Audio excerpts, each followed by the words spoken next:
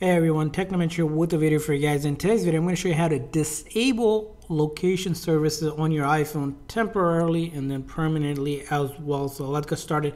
So if you want to quickly disable location services, the quick and easy way to do is go into your setting or pull on the control menu, and you're going to put your phone on airplane mode. Now when you put your phone on airplane mode, location services will be temporarily turned off until you turn off airplane mode. So that's a quick and easy way to disable location. Now another way you might consider, if you want to just turn it off and disable it for a while or until you turn it back on, is by going into your settings and going to privacy and security, and there's location services. We click on that, and right here it says location services. You want to go ahead and click on turn off, and that will turn off all the location services. So if an app needs a location services, you need to turn this on, or if you're sending your location, you need to turn this on in order to share your location as well.